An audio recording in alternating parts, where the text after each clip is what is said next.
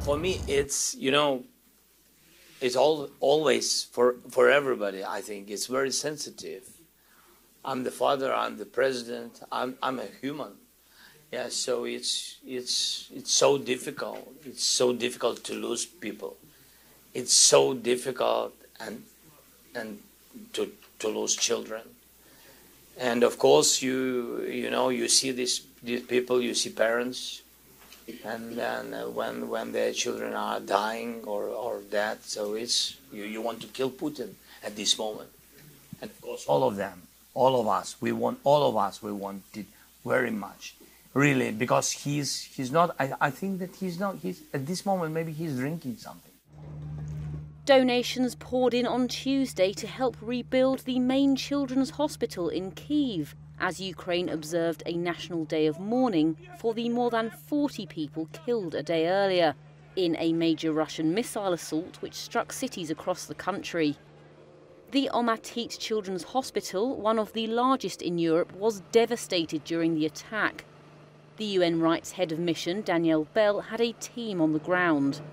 My team spent most of yesterday at the incident site, speaking with medical staff, parents of children, and residents that live in the area surrounding the hospital. Analysis of the video footage and assessment made at the incident site indicates a high likelihood that the children's hospital suffered a direct hit rather than receiving damages due to an intercepted weapon system. The Ukrainian Security Service also said the hospital was directly hit, releasing photos on Tuesday of what it said were fragments of the Russian missile that struck it. Moscow denies this, saying the hospital was struck by Ukrainian anti-missile fire without providing evidence. Rescue efforts at the hospital ended early on Tuesday with 2 dead and dozens wounded. Flags flew at half-mast in Kyiv as the search concluded.